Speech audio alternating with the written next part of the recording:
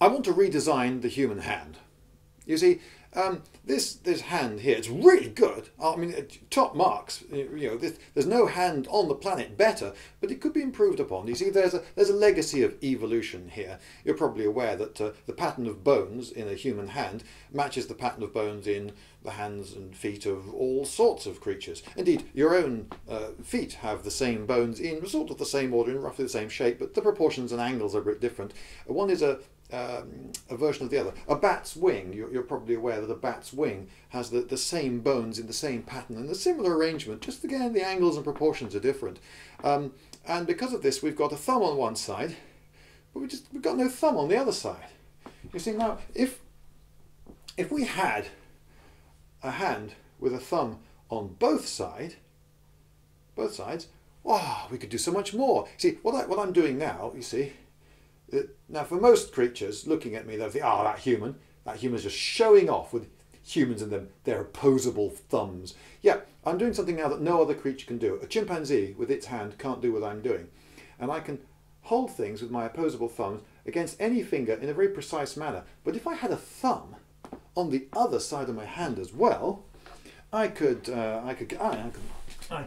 get a thing. Probably a thing more interesting than this battery, but what the hell. I could get a thing and I could hold it in that hand, and with the same hand I could be painting that thing. Wouldn't that be great? Just think how many more things you could do with your hand. You could hold a thing and paint the thing very precisely, moving it around with one hand whilst you look through the book or whatever with your other hand. Ah, the feats of dexterity that would suddenly become possible, and strength.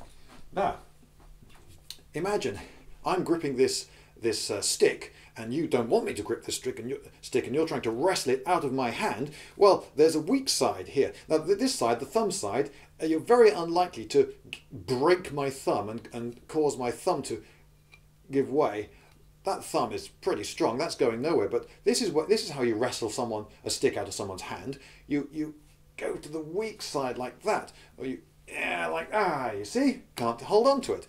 But if I had a thumb on that side as well, then you're never going to get that stick out of my hand.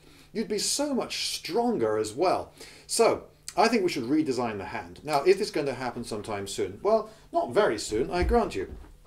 But the advantages are so great that I think people's initial feelings of, oh, that's just weird, I wouldn't marry that person because it's got funny hands. I think that wouldn't last all that long. I mean, after all, there are all so many things that we've got used to now. Laser eye surgery. I mean, can you imagine? Sorry, you're going to have what done to you? You're going to... No. But we're now sort of used to that idea. There are loads of ways that we can augment our bodies through using modern technology. I don't think it's that unfeasible that in a few centuries' time, people are going to say, well, yeah, let's have a thumb on the other side of the hand as well. Makes my hand so much more useful. Just think of the piano solos I could do.